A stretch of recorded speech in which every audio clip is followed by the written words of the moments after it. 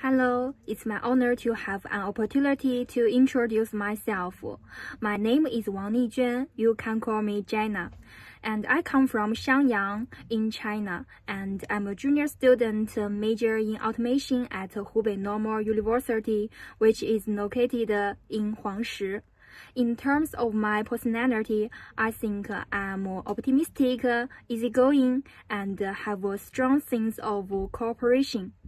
In addition, I've worked in various customer service roles, such as receptionist and a sales assistant. I'm so glad to have this experience. And in the meantime, like many youngsters, I enjoy reading, watch movies, and especially traveling. So I do hope to have an opportunity to explore the wider world and broaden my horizons.